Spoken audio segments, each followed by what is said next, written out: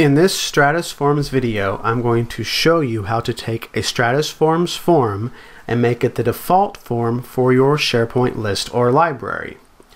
Now, when you download the StratusForms source code from our IT Unity channel, you get a few example forms with that source code.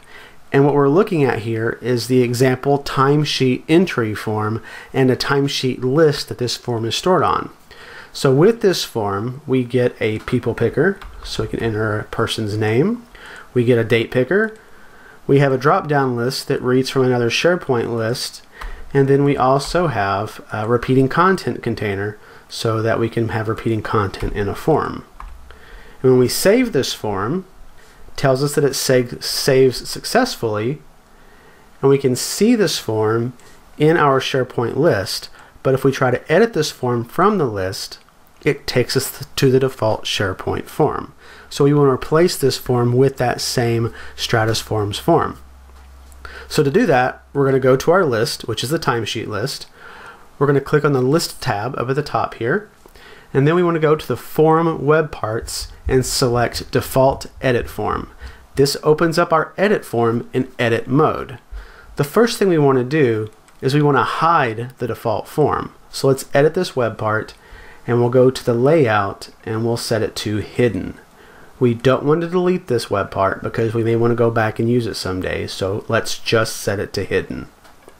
The next thing we'll do is we're going to add a content editor web part and add our StratusForms form to this page. So now let's link to our form, which is in our site assets library. So that is in site assets /timesheet/timesheet.html, and we can apply that, and we can see our form here on the page.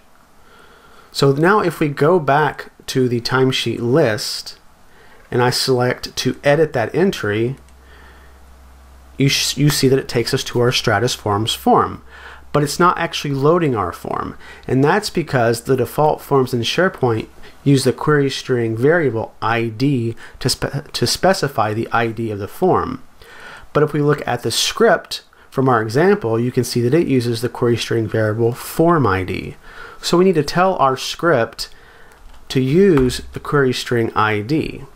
So we'll set this up in a couple of places where we're using that to where it was form ID before to tell it to use ID now.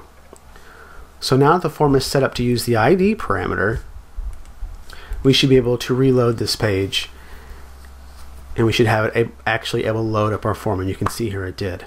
So now when we go back to our timesheet list and we select a form to edit,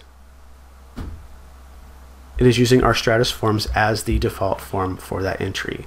And we can still edit this list and make our changes to it,